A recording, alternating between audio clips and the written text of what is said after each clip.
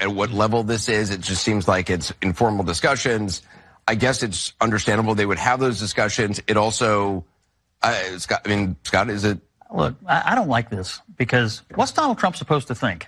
You know, he's sitting down there, he's the president-elect, and now he's got to read the newspaper tonight that the unelected bureaucracy of the federal government is having meetings at some level about how to thwart or countermand the commander-in-chief. I don't care if it's at the Pentagon or at the HUD or Ag Department. It doesn't matter. The unelected bureaucracy of this government answers to the civilian and duly elected leadership that we just did. And what if you were in his shoes and you just won the popular vote with a clear mandate, and now you got to read that these unelected bureaucrats are plotting against you? What would you think? If they have problems, let me finish. If they have problems, they should not have meetings that then leak to the press.